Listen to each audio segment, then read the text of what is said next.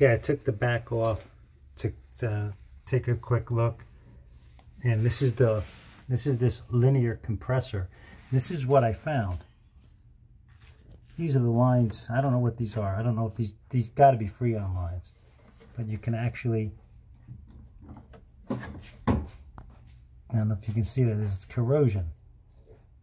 They think they call this electrolysis. Remember what he said? What? About the AC unit, electrolysis. And the same thing here. On this location.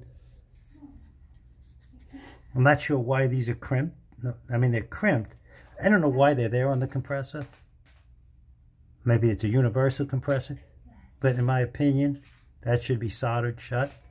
Crimped, I don't see how that holds gas. Same thing here. You can see how you can get a good enough crimp to keep gas from coming out. But, and so it's this location is screwed.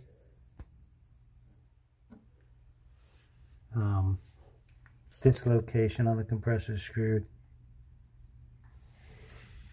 And there was another location, I thought. It's 1, 2, there's another spot.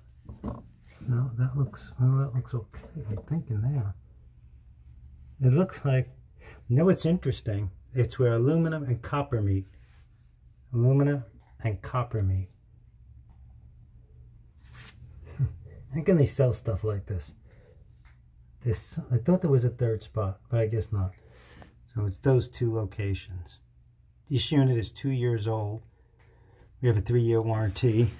That's interesting. There's solder on the floor there, like a solder drop.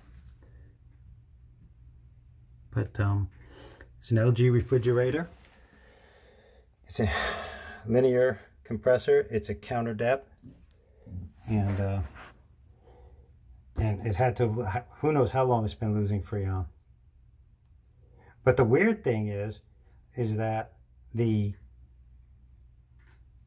controls on the front of the refrigerator say the refrigerator is blowing at 33 and the freezer is at -1, but everything's defrosted and warm.